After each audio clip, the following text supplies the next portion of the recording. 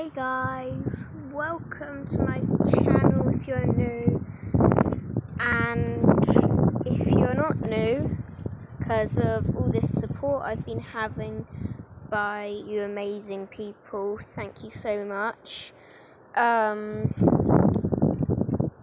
Just welcome to everyone. To the people that joined from Facebook and from my post, thank you very much. You've given me a giant boost to carry on making these videos and try harder to make them better, so thank you very much. So in today's video I'm just going to give a bit of an update, and now that people are watching I want to let you know a bit more about who I am. So we'll start off with an update and I'll end off with just letting you guys know who I am, like I said. So here I've already harvested 4 full grown peas. This one I might leave a bit longer, but they're coming on. This one, small one there. There's a few more in there, itsy bitsy ones. Tiny one there. I don't know if you've heard of the Three Sisters method, but that's what I'm going to use. So I've put corn here, so it looks like grass almost, but it's corn. So I've got 1, 2, 3, 4, 5 there. Oh, there's another pea bean, I don't know, along with the fennel beside it.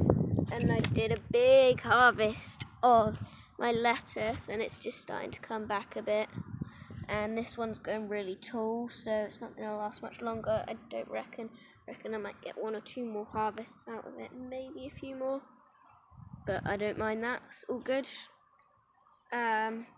Broccoli getting quite big, and I'm really happy to see this banana plant. So it's got 1, 2, 3, 4 leaves on it, and this one coming up, wow, that's big, so beautiful, really cool. Yeah. Carrots coming in nicely too, that's just really cool. I'm happy about that. I need to take out a few, so this is just called thinning them out. So if I take them out, and it lets the carrot, so less competition. Curly leaf kale getting quite big. There's more over here doing quite well. I think I'll show you the one I've got doing best. This is pretty good, but I'll show you the one I got doing best. I think it'd have to be either this one, 3 options. This one, nice and curly as the name suggests, or this one, a nice dusty colour. Nasturtiums doing well. I've learned that nasturtiums love our garden, so I have to get more of those. The weeds are coming up here. I put some leaves down for now. I'm going to get some more mulch and more nasturtium seeds, and then hopefully they'll take over the weeds because they grow like wildfire. Tomato getting big, sunflower getting big. I've heard that they like being planted near each other. This pig face succulent, native succulent, hidden under these leaves, doing really well. I love these because the juice, so let's find a leaf that I don't mind taking off. Let's say this one. So this juice, right? So let's show you. That juice that just came out can be used to help rashes. You can rub it into your hands. Drop that bit and rub the liquid into your hands. It can get rid of rashes and help sunburns, all sorts of things. And it's edible. It gives you like a salty tasting but hydrating thing to, I suppose you'd say, drink. Grevillea doing nicely, very, very nicely. 1, 2, 3, down here, 4, and a bud there. Here's the rainbow lorikeets. Potatoes, wow, doing so well, growing so quickly. Oh my god. Even quicker than the one in England, I think. And so my main thanks is to the weedy garden guy. So he's been really boosting me. I've been watching his videos, so big shout out to him.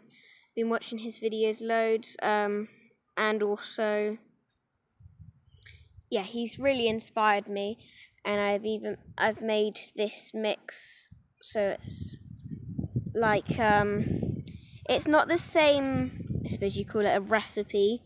It's not the same recipe to his what does he call it? It's like a bacteria-filled, like good bacteria-filled fluid, plant food that you make from home.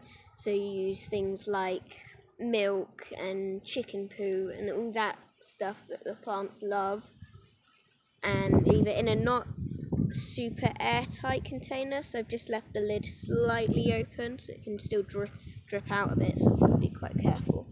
So I'm just placing it there next to my banana tree where it's going to go, because it doesn't get loads of sun here, so it doesn't get too hot for it, which he said is good.